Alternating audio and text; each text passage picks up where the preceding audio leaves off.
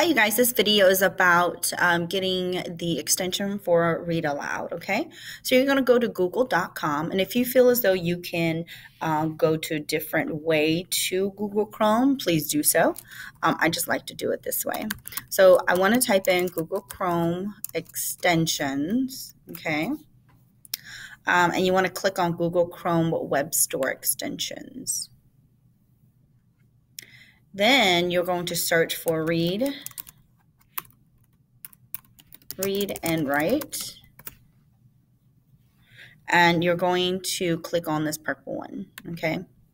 Once you click on this purple puzzle piece, since I already have it, there should be a button here that says add the extension. You're going to click on add the extension, okay?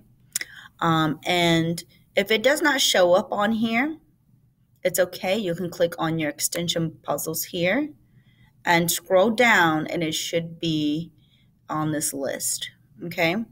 Now, when it's on this list, if you want to see it up here, you have to click on the pen extension right here. You see how it went away on the top? If I click it again, it comes right back on. All right. It's always easier if you have it up here for access. So to read what you are writing or what we are presenting or documents, let's try out. I am going to go to my presentation for today. And let's say I want to read that.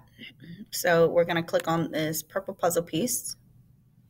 And usually it comes up with like this little purple puzzle here. And then you're going to just press play. Quiz expectations. 1. Make sure you're in a quiet place free of distractions. 2. Close all tabs except Google Meets and your quiz until you are finished. 3. Once the quiz has started, please put all questions in the chat box. All right. Now, at any time, if it's reading and you want to pause it, you just click pause. Okay. Please let me know if you have any questions.